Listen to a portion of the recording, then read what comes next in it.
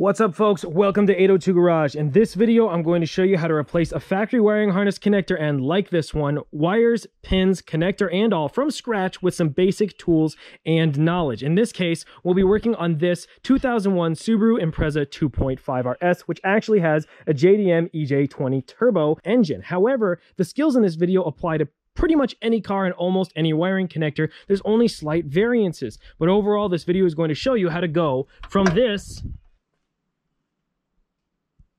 to this.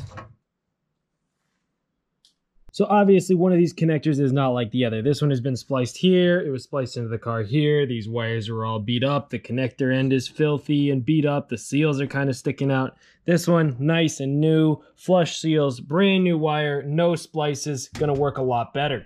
This is everything you're going to need to replace a factory wiring connector on your vehicle. I know it may seem like a lot, perhaps overwhelming, but I'm going to link everything in the description below, well labeled, easy to find, so you can get exactly what you need to do this job well. You won't necessarily need every single thing. You can get away with a little bit of knowledge and creativity, but I recommend all this to do the job right. First up, we have the actual connector you're going to need. This is a Sumitomo DL-090 connector. It can be really hard to find exactly what connector your car needs, so if you need some help with that, let me know in the comments below, but I'm also going to list some sites that really have a wide selection of connectors for very affordable prices. Just this can cost $15 to $30 on an automotive wiring specialty site, but I got this for only $3.60 from a smaller store called Cycle Terminal, and there are similar deals at other retailers I'll list as well. Now, this came with 4 of the terminals that you're going to need to connect it to your component, and it also came with 4 of the seals. So that was a complete kit for only $3.60, but I actually bought some extra pins and some extra seals for only 96 cents and 68 cents for 4 of each. So grand total with shipping, this was only $9.89. And that's a really great deal. You can actually buy one of these pre-fitted with a pigtail, but sometimes they can be really expensive or really hard to find for your vehicle.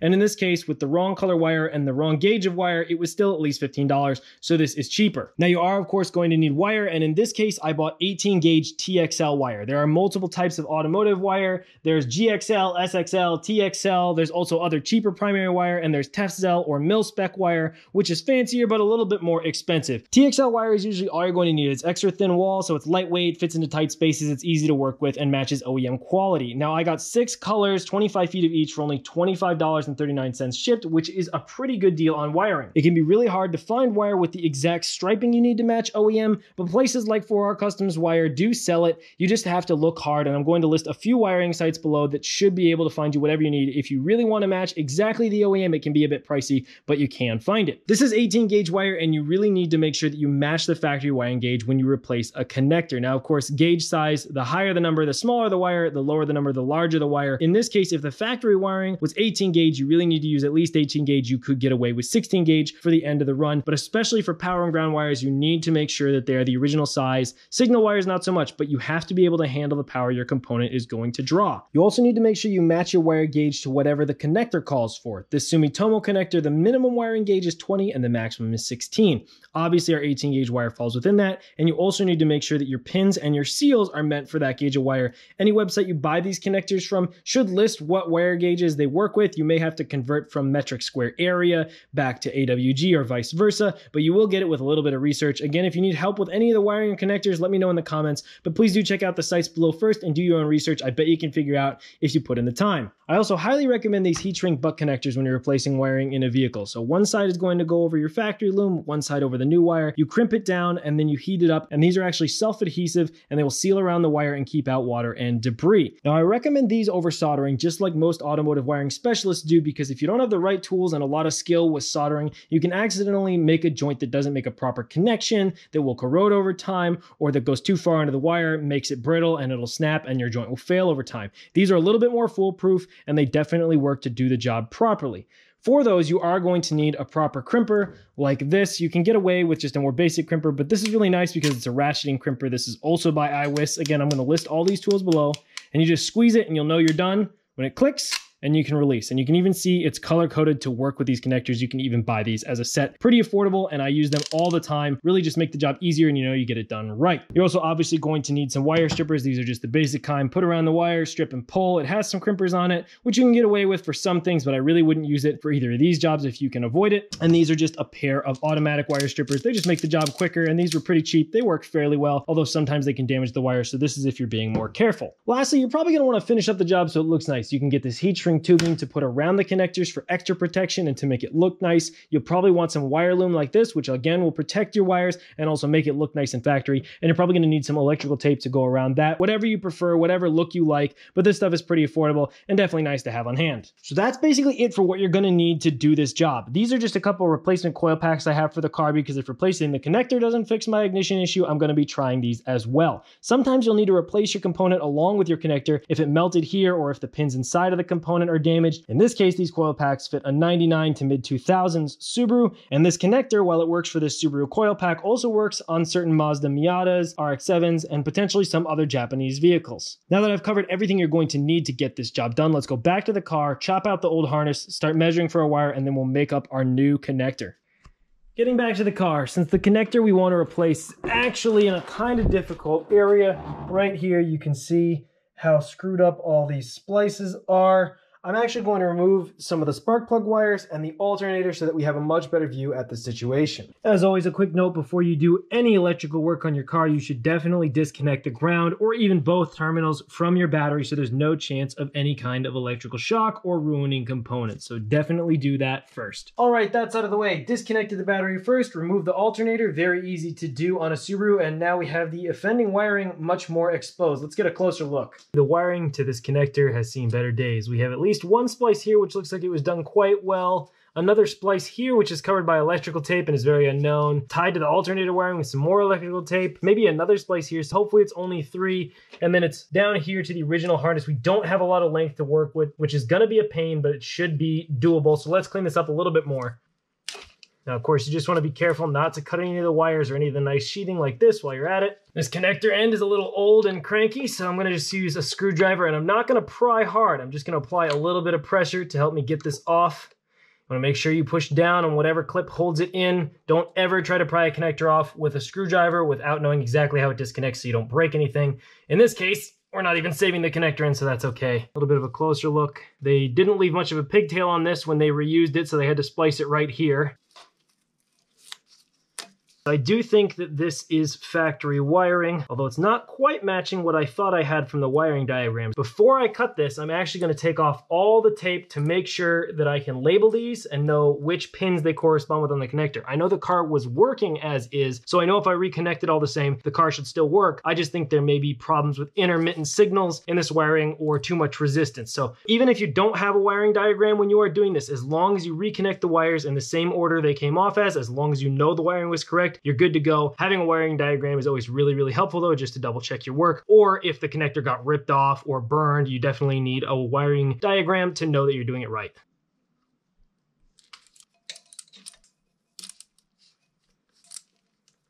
You can actually see I nicked the harness right here. So whenever you're stripping the coverings off wires, you need to be really careful not to damage the wire if you plan to reuse it. In this case, I'm not reusing any of this, so I don't care, but you should always be careful. Be careful not to cut yourself, of course, too.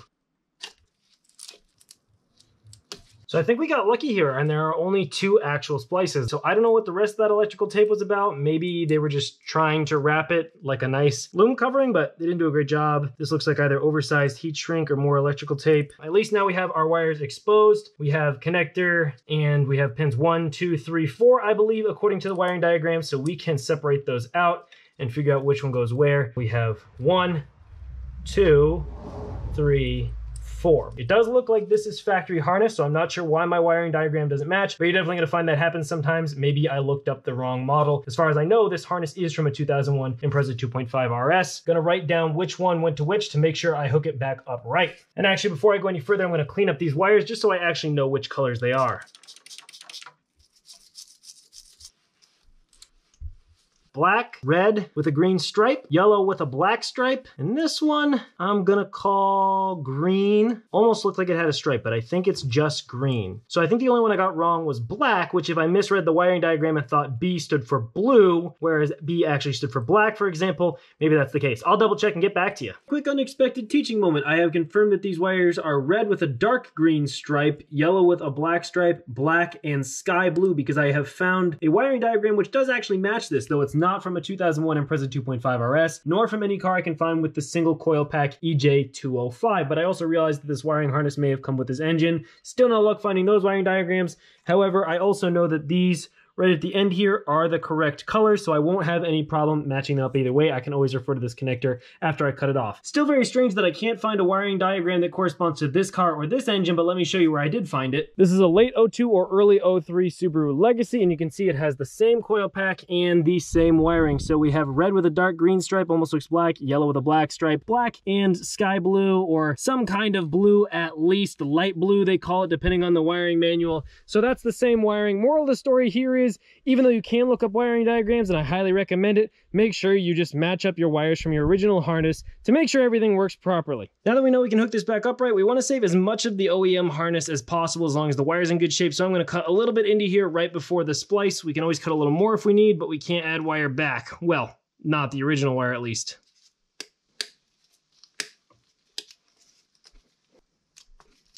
A little bit of solder right there. All right, just laying this out how it's going to be in the final harness, and now I'm just going to clip off a little bit of excess so they're all the same length.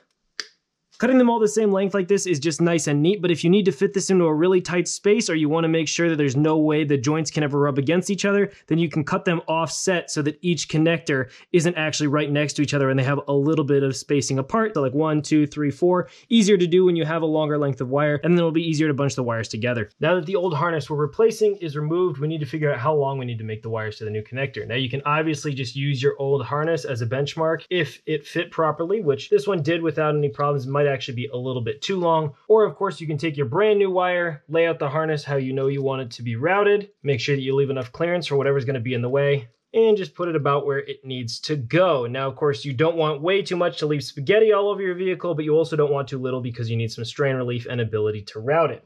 So just use your finger, get it where you need it, and then mark it with something that you know you're going to easily be able to see. In this case, we can match up all 4 wires to the length of this one since we know they're going to be the same, but if by chance you do need different wires, just mark each one at a time. Before I do anything else with these wires, I want to clean them up a bit more, so I'm going to use some rubbing alcohol. Oh yeah, that's making a big difference already. That wire almost looks blue now. Much better. Now that we have our wire length marked, we can take our other wires, line it up next to this one, and mark them as well. I've got a couple magnets here just to make my life a little bit easier.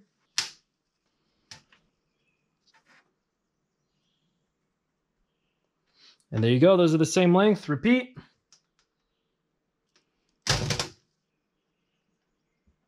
Obviously black is going to be a bit harder to see, but that's okay because we're not actually going to cut this yet. We're going to put the connector ends on first and then make sure that they fit in the connector, because if we do screw up an end and we already cut the wire, then we waste some wire. If this ends up too short, we can't use it. We'd have to cut a whole new length. So let's move on to putting in the connector ends. You could even make the entire connector first and then lay it on the car, cut your wires on the car so you know you have enough length. Let's get a terminal pin on the end of that wire. And this is the first part of the job that really requires some specialty items and equipment. So this is the pin that's going to slide inside the connector, and you can see there's a portion of smaller tabs right there which is going to crimp around the wire, and the longer tabs right there which are going to crimp around the seal. These are the seals we're going to be using for the Sumitomo connector. This little end is going to fit right in there and get crimped into place.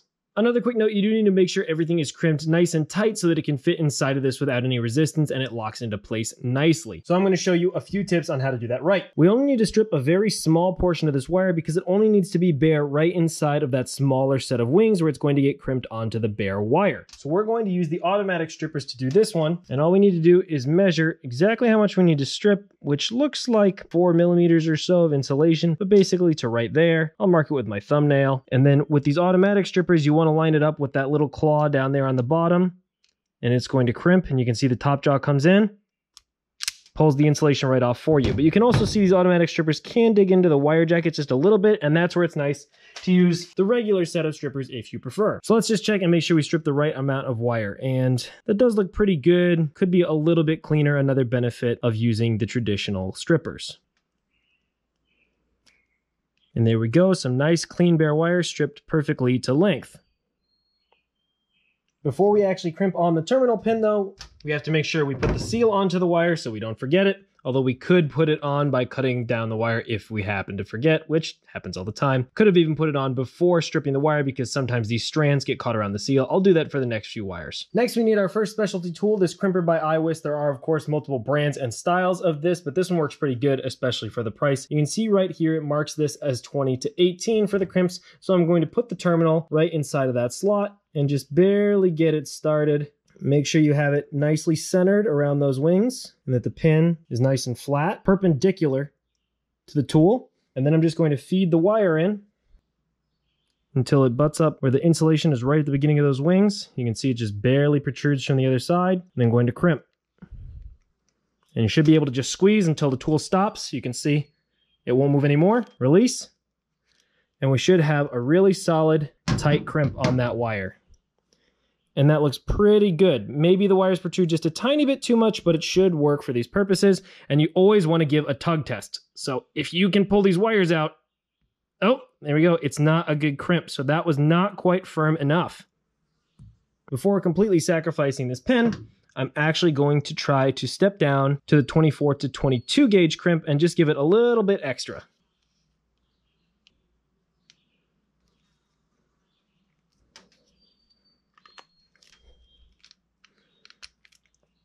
All right, and let's try the tug test one more time.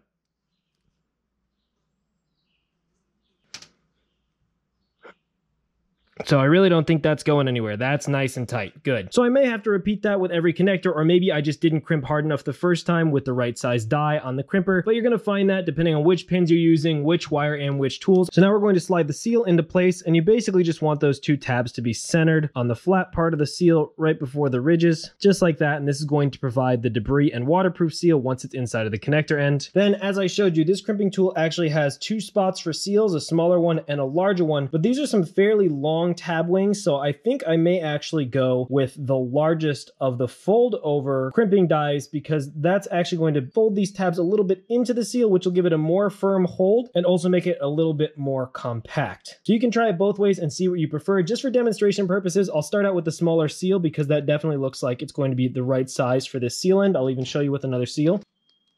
So I put that in there and close that all the way. You can see that's just barely the same size of the seal. So that's part of why I'm worried about crimping the tabs with that, is I'm not sure it'll give a firm enough hold on the seal, but let's try it. Start it, try to make sure it's nice and even. Once again, you can see those winglets folding in just like they're supposed to. They're fairly well centered. And just go.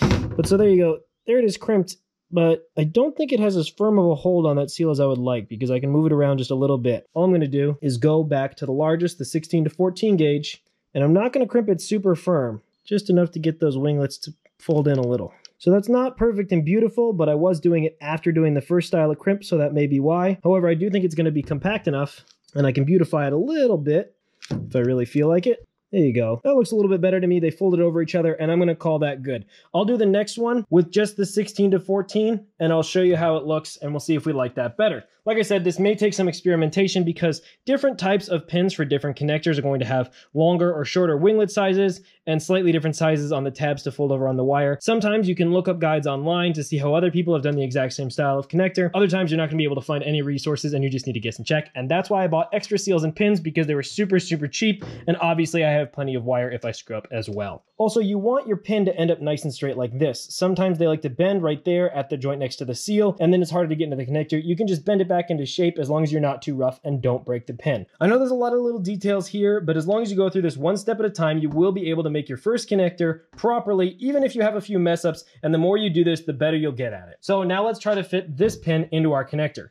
In this case, we know the blue wire is going to go into the fourth hole on the connector with the locking tab facing up right here. And you can see if you look deep inside of this connector, there's actually some little locking levers. And in this case, they're going to grip right there, right past the flat part of the pin. So we need that facing down and it should go in and we should hear a nice snap when it's actually fit into place.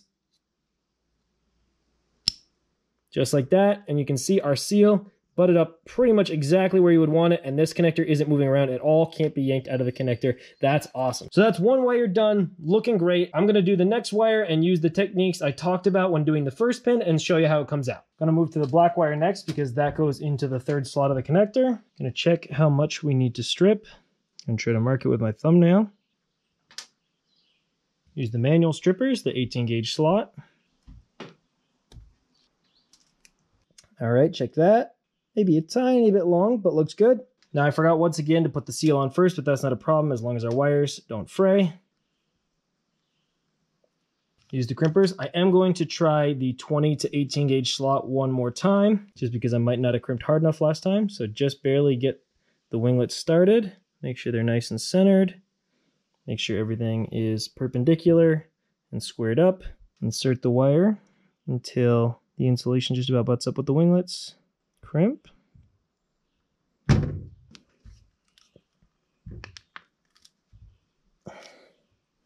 Let's see how this one turned out. All right, pull test. Oh yeah, that's not going anywhere. So now we can move on to the seal. So like I said, this time I'm just going to use the 16 to 14 gauge crimp die to see if I can fold these wings in. And I'm just not going to go super hard. Sometimes you need to fold them in a little bit before you can get started.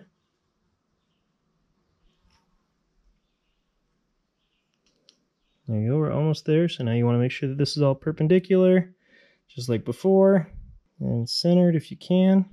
You can actually see those wings as they come closer up and up.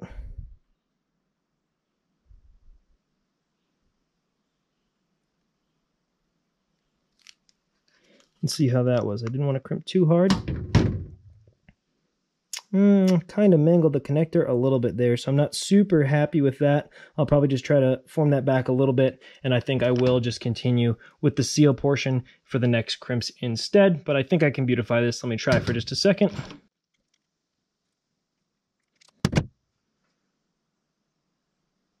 It's not perfect, but that seal's not going anywhere and nobody's ever going to see it. So let's see if this will insert into the connector. And most importantly, that didn't compromise our wire integrity at all or the integrity of the seal ridges. So it should still all perform properly. It's just not as pretty as it could be. And that's going to happen sometimes when you're wiring up a connector. Let's put this in the right way into the third slot with the tab facing up and see if it all fits. Like I said, that's straight, so it should be good. There we go. We got a nice click. It's not coming out. Seals are meeting up nicely. That's 2 out of 4 wires done. I'll do the last 2 on a time lapse, hopefully remembering the seals first. Actually, let's do that right now so we don't forget. There we go. And now I'll carry on putting on those last 2 pins. You've seen it twice, but let's go over it again. The main point here is that you will get better at this with some practice and repetition. As with pretty much any skill, you just need the basic tools, you need the correct supplies, and you need to go through this process and check your work. Every time you crimp a pin, make sure that you do a pull test. Pull on it hard. If that wire moves, recrimp it again like I did right there. There's no shame in that as long as you don't mangle the connector. Make sure the seal is on and can't be pulled out easily. The wire should now be ready to go into the connector. Let's listen to the satisfying click. If you've made it this far in the video, the coolest part is you now pretty much know how to wire an entire car. It doesn't get much more complicated than this. If you can terminate pins at both ends of a wire and put them into factory connectors, you can make almost any part of a vehicle harness. Sure, there's always soldering directly to circuit boards or making potted connectors, but if you can learn to read a wiring diagram and you know that power is supposed to go from one end of a wire to another end of a wire between 2 devices, if you can follow that step by step and pin wires like this, you can make an entire wiring harness. Take it one step at a time, always double check your work, and enjoy the satisfying clicks. And there you go. We actually have a finished connector end. None of these are coming out. And then we can push in this orange tab to lock them all in place. And you can actually see all our happy little connector pins right down in there. Nice, shiny, and new. And again, none of them can come out. So we are good to test fit this with a coil. Here is a brand new old stock coil made by Diamond, and we'll see if this clips on. Oh, very satisfying, very firm fit. Cool, does it come off? Well, maybe if my hands could grip. And you never want to pull by the wires. Oh, new connector and new coil. Very nice fit. That's what you want. There is a seal down inside of the connector, of course, to keep debris and water out from even getting to the pins. And that was making a nice seal. You can see right there where it disturbed the dust on the inside of this connector and also made a nice noise when it came out. So this is good to go on the car. Now, like I said, you could bring this with all your excess wire over to the car, make sure you have it the length you want, then cut the wires while you have it on the car so you're sure. I'm pretty confident in my measurements, so I'm going to take this, make sure these are all nice and even. So you didn't even really have to mark them before if you didn't want to, and you can see my marks are a little bit off from each other, but I'm just trying to show you multiple techniques to get this job done. I'm gonna give myself a tiny bit extra here, and I'm just going to snip all these wires. Boom. And there you have it. You now have a completed pigtail harness with connector end, all brand new. Looks nice and fancy. You can do whatever colors you want, and you could even sell this online for 20, 25, 30 bucks a pop and make a nice profit. Just one more reason to learn wiring. Now that the wiring pigtail is complete, it's probably best to check and make sure that it actually fits where it's supposed to.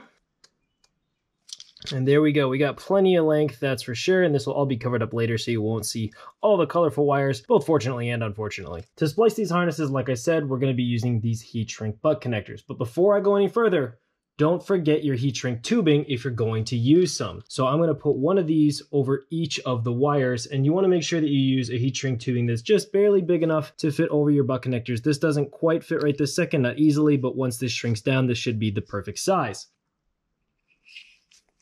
I'm going to slide it all the way up so that when I do heat up those heat shrink butt connectors, it doesn't shrink this tubing at all. There we go. Can't tell you how many times I forgot my heat shrink tubing before doing some wiring and had to redo it. For these butt connectors, we need to strip the wire, but we need to strip it more than we did for the connector ends. Basically, what you want is for this wire to go in and for the bare wire to be exposed about half the length of this metal section in the middle so that the ends of the wires but right up to that little crimp there. So really, we want to strip, I'd say maybe 1/4 of an inch, 5 to 6 millimeters.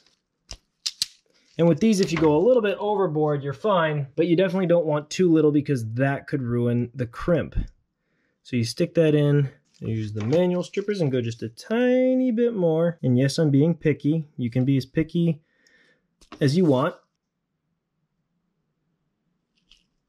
And there you go. Hopefully you can see right there at the edge, you can just barely see the wire exposed, sticking out from that metal cylinder in the middle, but there's plenty of insulation into where the heat shrink is going to go down around the wire. Now we have that stripped like we want. That's where this iWis ratcheting crimper comes in. This thing is super nifty for this because you can take your butt connector, put it into the color corresponding die, and you can just start ratcheting until it barely grips the connector. And you basically want this to crimp that half of the barrel. So right past that little metal crimp I showed you before. You do not want to go right in the middle of the butt connector. You want to go on whichever half you're currently putting a wire in. And then because the crimper holds it for you, which is the really nice part, you can just slide this in, make sure you don't catch any wires on the side of the barrel. And then once it's in, just crimp until the tool releases like that. Let go, and you should have a finished crimp. So give it a tug test, as always. And these crimps are good for 22 gauge all the way up to 16 gauge. So our 18 gauge is kind of in the middle there. And even if a couple of these wires are a little bit smaller, they won't be smaller than 22. So these are perfect. And that's definitely not going anywhere. Now, you could strip and crimp all 4 of these at once, but then it can be a little bit hard to heat up the connector. So I'm actually going to do 1 wire at a time. That's also going to let me make sure that I arrange them nicely so it all lays well. If I know I want the wire routing to kind of make this shape, then I'm going to try to crimp this in there so it wants to be like that naturally. Back onto this. On the other half. Just make sure they're nice and twisted. Insert it into the barrel and crimp. And there you go. The first wire is reconnected. Pull test. Oh yeah, neither of those are going anywhere. And now we can heat shrink that down. Now you can shrink this with just a lighter. You just don't want to focus on any one spot for too long. You can end up burning the insulation or actually ruining the seal, and you don't want that. But it's a lot better if you actually have a heat gun like this one. This was super cheap, like 10 bucks from Harbor Freight, I think. I'll also link one down in the description if you don't have one. This works great. Just put it on low heat at first.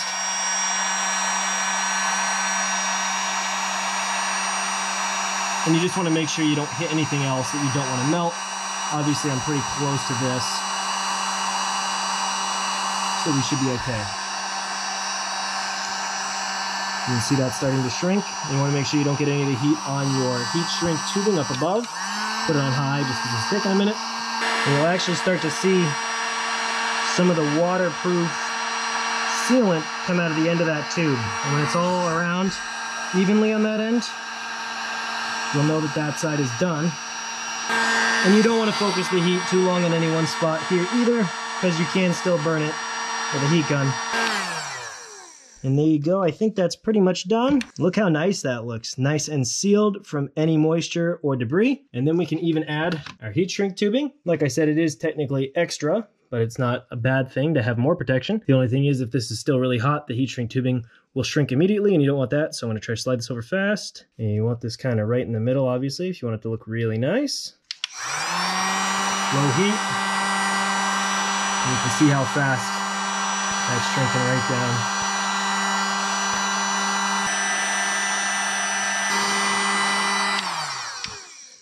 So it looks like if I could have gone with a size in between this and the next smallest size I have, it would have been a little better, because you can see that little gap there at the end, but it's still nicely sealed around the edges of the butt connector, so that's not too bad. And if you were really concerned about making this extra waterproof, you could actually put some silicone gel in here, and that would make sure that no moisture would get in. But that's plenty for this, a lot of protection, and we are going to add some of that loom afterwards. So now I'm going to do the other 4 wires, heat shrink all the connectors, and this will be pretty much done other than the loom. I'm going to do the red wire next so that I can start laying these out how I want, so they kind of don't all get all tangled up like they were originally. You know, you don't want them looped all around each other like this, because that just makes the harness harder to work with. So we really just kind of want them to lay down here like they do up on the connector. Strip and repeat for each of the wires. There's really no wrong way to do this, as long as you end up with continuity where it belongs and all of the wires are protected from the environment. If you want your wiring jobs to last, you just need to make sure they are waterproof, not chafing on anything, and of course that they actually send electricity where they should.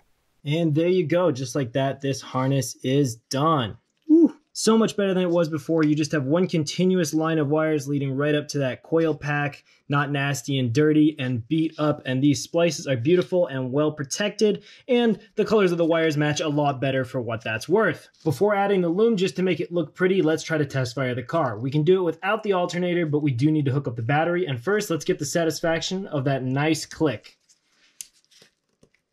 Ah, there it is. We'll put these spark plug wires back on. Make sure we remove the alternator belt so that doesn't go flying and damage something. Clear any tools out of the engine bay. Make sure everything is clear from the moving parts of the engine. Temporarily reconnect the battery. At which point, if you see any sparks or smoke, just make sure you remove it immediately and check your work. All right, and let's test fire this engine.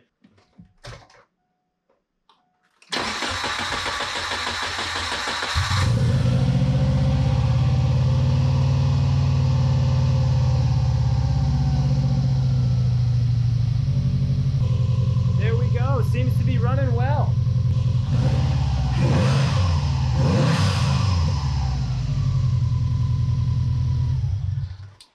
All right, so we now know that our wiring is a success. Always best to test your wiring before reassembling everything if you can. Sometimes you can't get away with it, but just double check your work and you should be good to go. Now that we know everything works, we can disconnect the battery again temporarily. Clear the way to do a little bit more work.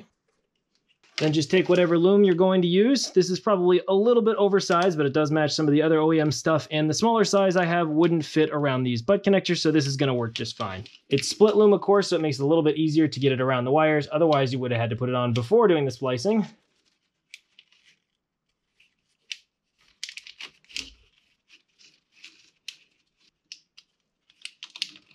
You can see it's a little bit fat right there. That's one of those areas where it might have been nice to stagger the connectors, but like I said, it didn't have a lot of OEM wire to work with. All right, and as long as we're not straining any of these wires, we just want to leave a little tiny bit exposed at the end of that connector, and we can cut this off down here so we have just enough to go over that old piece of harness. So you should be able to put some of that split loom over the old loom, just like that. Then you're going to take some electrical tape, and you really do want to use good quality electrical tape, especially for an engine bay where there's a ton of heat. The really, really cheap stuff, like from Harbor Freight, just not worth it. Don't do it, in my opinion. So you can kind of wrap this as much as you want. I'm just going to wrap it in a few key places to make sure this doesn't come apart. And you can hold the roll and wrap it around and do all that stuff. But since I have a really tight space here, I'm just going to cut off some strips and use it like that.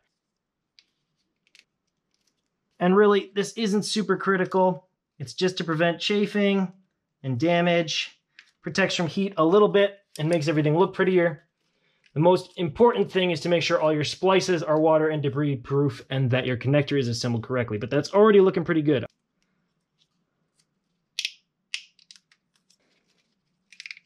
Slide this back on. Nicely clicks into place. And there you go. Finished loom right there. It's going to sit like this behind the alternator, tucked right underneath there even, and that looks really good. Let me give you a close-up.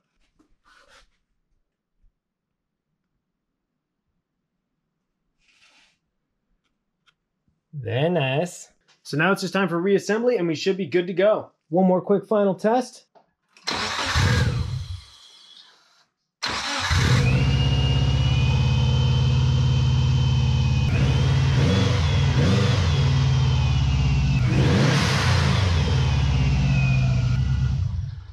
So there you have it, folks. That wiring harness is all set. And now you should be able to fix any wiring connector on your car as well. It just takes a few tools and a little bit of knowledge. If this video was helpful for you, please leave a like. And if you have any questions about wiring in general or how to find some information, please leave a comment below. Also below in the description is links to every tool and every supply you could need to do this job. Thank you so much for watching. And if you like this style of informative content, or you just like project cars in general, please consider subscribing to 802 Garage. Thank you once again, everybody, so much. I really do appreciate it, and I'll catch you very soon.